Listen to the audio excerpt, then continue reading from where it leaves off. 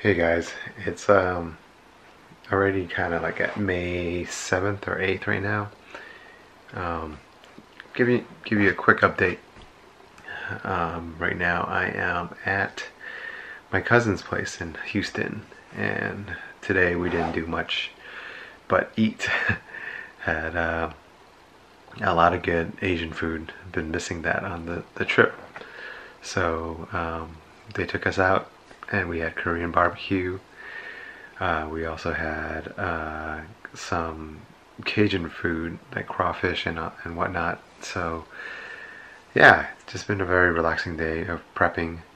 But tomorrow we will be going into the John Ritter Research Program or Foundation to present the check.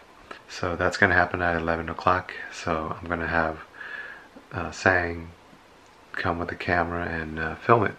Just been a very relaxing day. I feel very grateful to have family in this part of the world, and glad to be able to spend time with them as well as enjoy some really good food.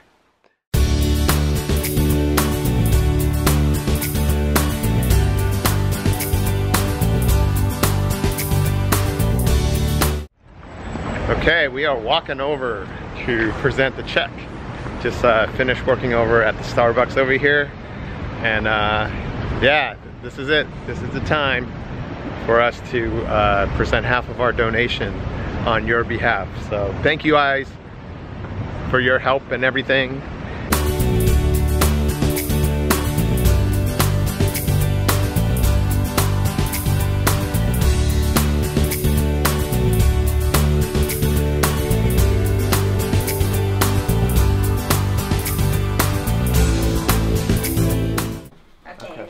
There we go. We'll stage it. If y'all can change places, change places. Okay. Wow, this is my dad's fight. Here we go. All right, hold on the check. There you go. Why didn't you make it a big I check? couldn't. He's here laying on that. On a bicycle. Here we go.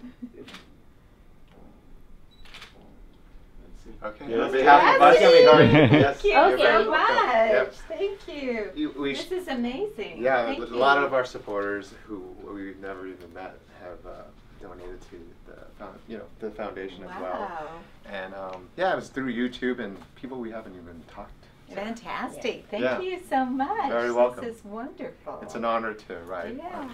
on your behalf here. Yeah. And all the stuff you guys have been doing here, I've been it's been good. Yeah. Yeah. I hope so. Hopefully Yes. it's saving lives. Yes, exactly. Thank you for what you're doing. Yeah, You're very tell welcome. me about your dad. What happened? 2012, Thanksgiving morning. You know, prior to that, he was complaining about like back pain on his back, like for maybe a good week before. And you know, we thought it was just regular, like he's been exercising or whatever. And so on the morning of it, you know, I guess it ruptured. His aorta ruptured. We had no idea. Get a call from my sister, who I think my mom had called first. And so we all rushed back home and where they live.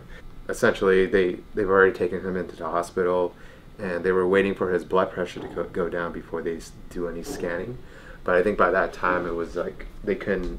It was already too late. Yeah. So that was 2012, and yeah, it's been a rough couple of years, just trying to make sense of everything. And so around 2013, I reached out to the person here, Tracy, I believe. Tracy, yeah. Yes, she kind of talked to me about a little bit more about aortic dissection, because I wanted to know more about it as well.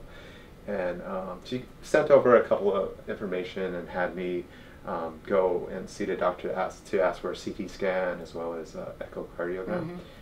Fast forward 2014, I had an idea like maybe we ride across country to kind of promote. That's crazy. Crazy idea.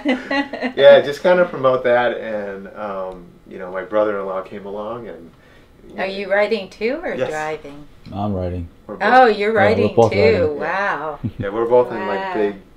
We're carrying everything. Nothing like no one's really supporting us in that sense. Oh, so nobody's falling along in a car just in case you bicycles. ever have a broken tire. Yeah, we deal with it on our own. Yeah.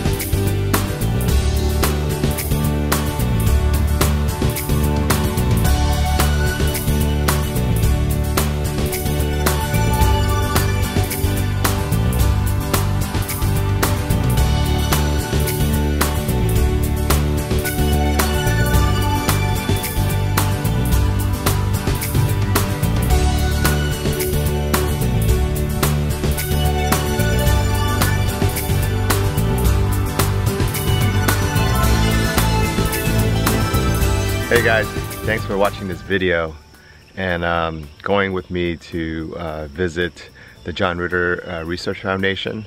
This day was actually incredibly important for me to actually meet the people who are, you know, doing what they can to help detect and possibly prevent this this rare disease. I mean, they were telling me that it is the 14th or 15th leading death among Americans. A lot of the time, acute aortic dissection is mistaken for heart attacks.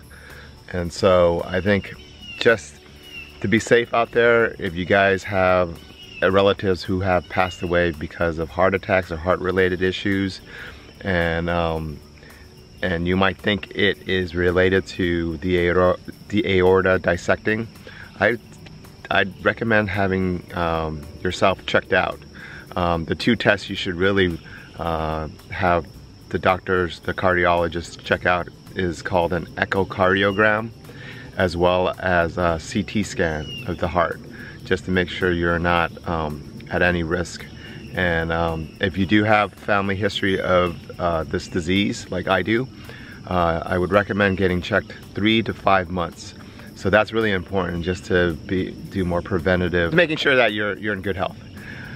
Anyways, yeah, thanks for watching, and thank you all who have contributed to this campaign. I couldn't have done it without you guys. It's amazing.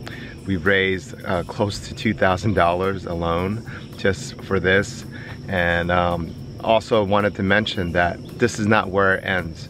We're gonna keep on riding, and I think we're gonna let the campaign run for an additional month after we're done with the ride. So maybe close it out by either the end of June or early July. So I haven't figured that out. Yeah, thank you again from the bottom of my heart. You guys have been such great contributors, both my friends and people I have never met before. Thank you, thank you, thank you. I can't say any more than that. You guys have been so great and following on our journey here across the country here.